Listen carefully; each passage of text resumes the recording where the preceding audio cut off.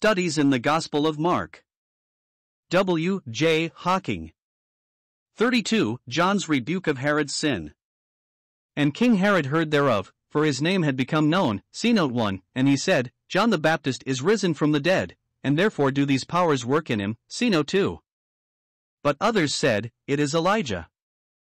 And others said, it is a prophet, even as one of the prophets. But Herod, when he heard thereof, said, John, whom I beheaded, he is risen. For Herod himself had sent forth and laid hold upon John, and bound him in prison for the sake of Herodias, his brother Philip's wife, for he had married her. For John said unto Herod, it is not lawful for thee to have thy brother's wife. And Herodias set herself against him, see note 3, and desired to kill him, and she could not, for Herod feared John, knowing that he was a righteous man and a holy, and kept him safe, see note 4. And when he heard him, he was much perplexed, and he heard him gladly, see note 5, Mark 6 verses 14 to 20, RV. Note 1 Public, JND, famous, TSG. Note 2 Works of power are wrought by him, JND, the mighty powers do work in him, MCC, the powers were busy in him, TSG. Note 3 Kept it in her mind against him, JND, had a spite against him, MCC, bear him spite, TSG. Note 4 Was regardful of him, T.S.G. Note 5 Did many things, JND, TSG. The activities of the Lord himself and the separate testimonies of his apostles at this period reached the ears of King Herod. The name of Jehovah's servant was becoming famous through his own mighty works, and now through the labors of his servants.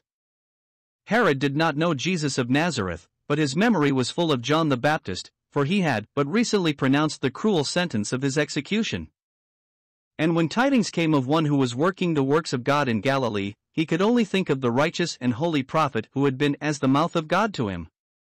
But how were these miracles of Jesus Christ, so numerous and striking as they were, to be explained? The testimony of the Baptist was not accompanied by signs, as the people said of him on one occasion. John did no miracle, his service differing in this respect from that of the Messiah. But the superstitious king had an explanation satisfactory to himself, an explanation which his own terrified conscience supplied. John in the flesh wrought no miracles, but John returned from the grave must be, and was, full of supernatural energy. Herod said, John the Baptist is risen from the dead, and therefore do these powers work in him.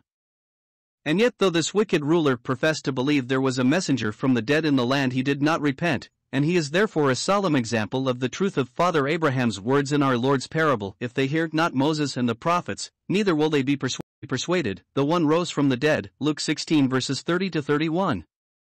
Popular opinion said of the Lord that he was Elijah, the promised prophet, Malachi 4 verse 5, or one of God's prophetic messengers.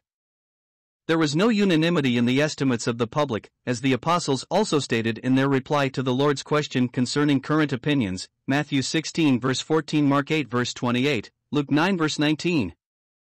Herod, however, had personal reasons for his own theory. It was he who beheaded John. And he now believed that John lived again in the prophet of Galilee. There was some substratum of truth in Herod's opinion, though he was unconscious of it. He was wrong as to the identity of the person who was preaching the kingdom of God, but he was right in that John's testimony of truth and holiness was still being declared. He had removed the head of the Baptist, but the voice that spoke of righteousness and purity was not silenced.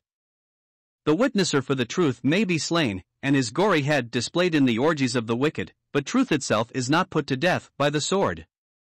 And Herod was not mistaken in thinking that the voice then preaching in Capernaum and Chorazin was saying to him, it is not lawful for thee to have her. It is well to note that the gospel history here becomes retrospective.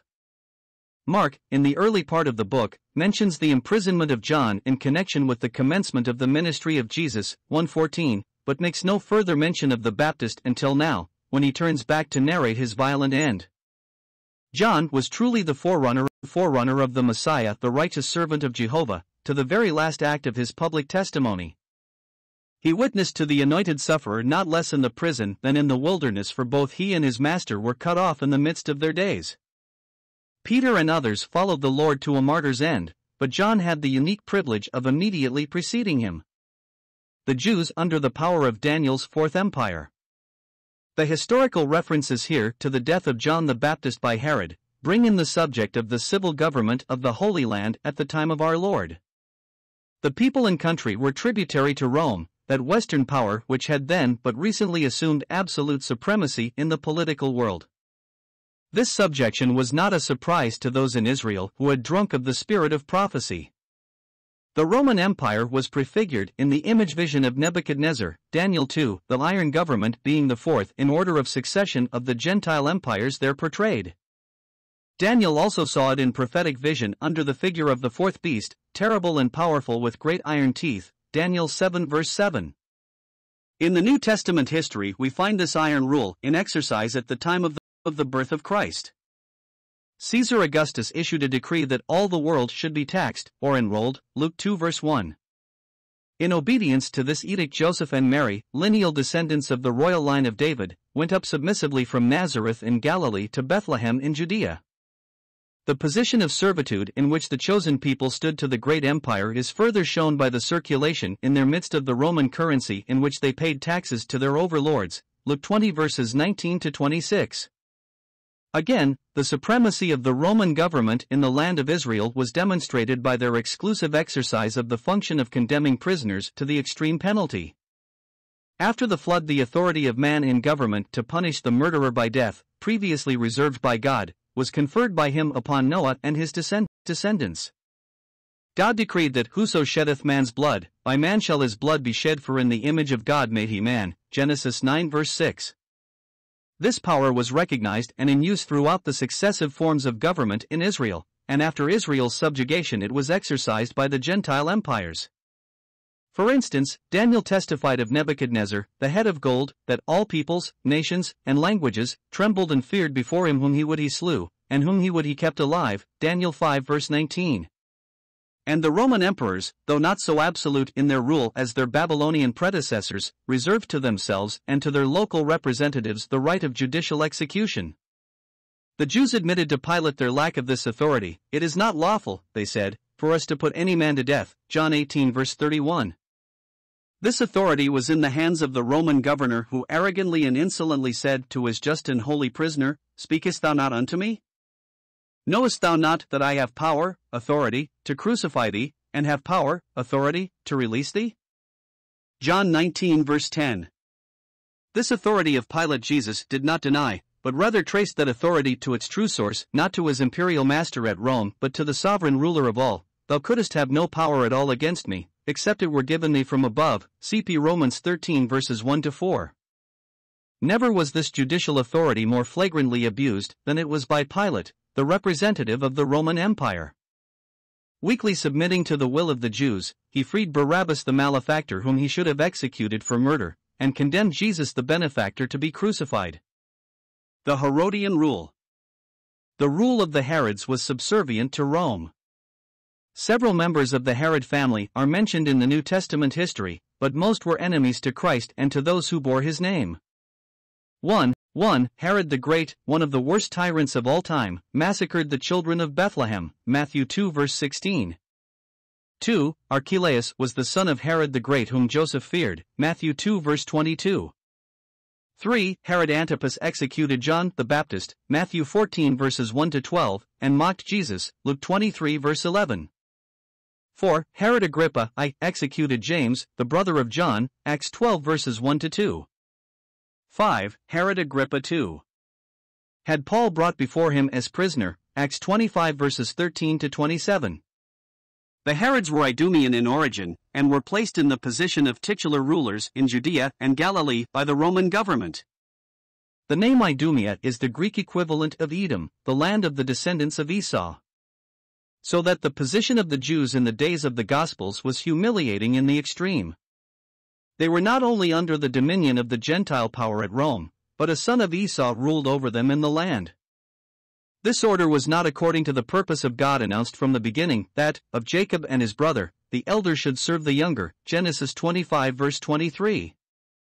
But through the unfaithfulness of the chosen people, this divine order was for the time reversed, and Esau was in the ascendant, though an enemy of God and his truth. Indeed, hatred and jealousy and bitter animosity against God and the people of God characterized the Edomites throughout the Old Testament records. The last of the prophetic burdens declares them to be the people against whom Jehovah has indignation forever, Malachi 1 verse 4. And the New Testament opens with the effort of the Edomite, who was ruler of Edom as well as of Judea and Galilee, to destroy him who was born king of the Jews, Matthew 2. The bloodthirsty Herod was a true descendant of Dog the Edomite, the murderer of the priests at Nob, 1 Samuel 22 verses 9 to 19. Herod Antipas and John. Herod Antipas, son of Herod the Great, was tetrarch of Galilee, the northern part of his father's dominions, when John the Baptist came into the country round about the Jordan, preaching the baptism of repentance for the remission of sins and the immediate coming of the Messiah, Luke 3 verses 1 to 3. This voice crying in the wilderness resounded in the palace of the king. John spoke of an anointed one whose coming was imminent, and Herod may have feared in him, who was announced to appear, a possible rival to his throne, the tenure of which was so notoriously frail. He could hardly have entirely forgotten the incident which happened less than 30 years before, when there came Eastern Magi to his father's court in Jerusalem, seeking him who was born King of the Jews. He may also have remembered, amongst other of his father's deeds of blood and cruelty, the horrible slaughter of the babes of Bethlehem perpetrated to ensure the death of the royal child. We think it must have been so, for conscience stimulates the most sluggish memory, and Antipas was altogether dead to conscience. Note, Antipas was the son of Herod by Malchus a Samaritan, so that he had not, in Jewish eyes, the slight redeeming feature of his brother Archelaus, who was by a Jewish mother. End of note. Moreover, that conscience was appealed to by the dauntless testimony of the Baptist. For John came in the way of righteousness. Like Noah, he was a preacher of righteousness in a day of unnatural corruption. Like also his prototype Elijah, he delivered his words of truth in a profligate court. John reproved the king for the many notorious evils he had committed, but perhaps his blackest crime was to marry his brother Philip's wife, and the intrepid prophet did not shrink to denounce the incestuous adulterer to his face, although he sat upon a throne, condemning him by the laws of God and man, Leviticus 18 verse 16, Leviticus 20 verse 21. It is not lawful for thee to have thy brother's wife, summed up his charge. The king's guilt was trebly great, for the wife of Herod was alive, the husband of Herodias was alive, and Herod and Herodias stood in the relationship of uncle and niece. But there was no repentance. The words of John did not turn this disobedient one to the wisdom of the just, Luke 1 verse 17. Herod hardened his heart, and as the Spirit of God says, in view no doubt of the ancient precept, touch not mine anointed, and do my prophets no harm, that he added yet this above all, that he shut up John in prison, and would have done worse to him, but when he would have put him to death he feared the multitude because they counted him as a prophet, Matthew 14 verse 5. This popular opinion in favor of John was so strong that the chief priests and elders also feared to oppose it, Matthew 21 verse 26. Herod's fear of John. The king was of a weak and vacillating nature, but not without a susceptibility to influences for good. We read that Herod feared John, knowing that he was a righteous man and a holy, and kept him safe. And when he heard him, he was much perplexed, and he heard him gladly. The invincible nature of truth and righteousness is exemplified in the king's attitude toward the Baptist. It was Herod, not John, who feared. The empurpled voluptuary was a moral coward in the presence of the prophet, as such must be before the righteous and the holy.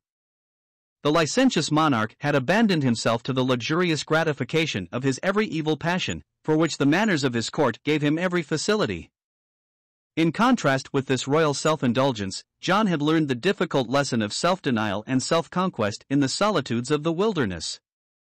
His hairy garment and his frugal diet were outward indications of the moral attitude of the man who by severe self-discipline qualified himself, so far as man may do so, for his dignified mission. John, who called the people to sackcloth and ashes, was not a man clothed in soft raiment himself. He came neither eating nor drinking, for it was a day of fasting, and a day for men to afflict their souls. His practice corresponded with his preaching. The divine object, announced in the song of his father Zacharias, was that the people of Israel might serve God in holiness and righteousness all their days. And accordingly the forerunner of the Messiah was a righteous and a holy man himself, and this character of John was so well known and well established that even the evil and suspicious king knew it, and feared him in consequence.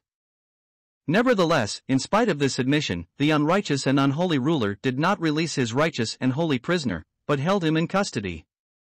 Yet this attitude was no strange event in the world's history, for evil's enmity of the good it sees in another has repeated itself from the beginning.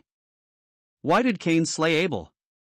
Because his own works were evil, and like Herod he knew that his brothers were righteous, 1 John 3 verse 12. It was so also in the history of Israel when their Messiah came. He whom they denied, and delivered over to Pilate for crucifixion, was preeminently the holy and the righteous one, Acts 3 verse 14, concerning whom even the crucified Robert testified, he has done nothing amiss. And is it not the constant experience of those who are the possessors of the kingdom that they are persecuted for righteousness' sake? Matthew 5 verse 10, 1 Peter 3 verses 10 to 14. It is true that the followers of Christ are called to a higher standard of suffering testimony, viz., that which arises out of a confession of the name of Christ, but this highest standard cannot be truly attained unless it is based upon righteousness and holiness of truth, the twin principles of the new creation, Ephesians 4 verse 24. Herod then feared John, if not as a prophet of God as a righteous and holy man, and kept him safe, see note, from the malice of his paramour Herodias who sought to kill him. And during the Baptist's imprisonment Herod appears to have summoned his prisoner before him on several occasions, and the faithful words and fearless bearing of the prophet were not without their effect upon the profligate king. When he heard him, he was perplexed, or as many read it, he did many things. He sought to compromise with the truth by carrying out some minor reforms. But of the foul sin of which he was guilty before the eyes of his kingdom and before the eyes of his God, he was impenitent. He did many things, but not the one thing. He heard John gladly too, and it is also said elsewhere, that the common people heard Jesus gladly, Mark 12 verse 37. But such gladness is not associated with the hearing by which faith comes. Note, the word so translated may bear the sense of observing him diligently, or being regardful of him. But on the whole the above rendering seems more in keeping with the context, as Trench points out. See also the note on the verse in J.N.D's translation. End of note.